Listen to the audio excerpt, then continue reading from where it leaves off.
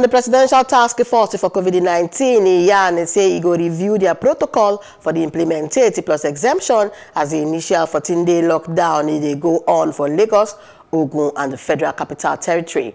The chairman of the task force and secretary of the government of the Federation, Boss Mustafa Yan, and during by One Life Presidential Task Force a briefing on topic COVID-19 inside Abuja on Tuesday, Yan said the lockdown enough for the benefit of the country and the citizens. Mustafa Yan said the Presido task force he meet with the security chiefs to take a smooth rough edge for the implemented and during by the first day of implemented, and the task force they work on issue for one appropriate restrictive protocol and exemption guidelines we go guide the before days of a restrict.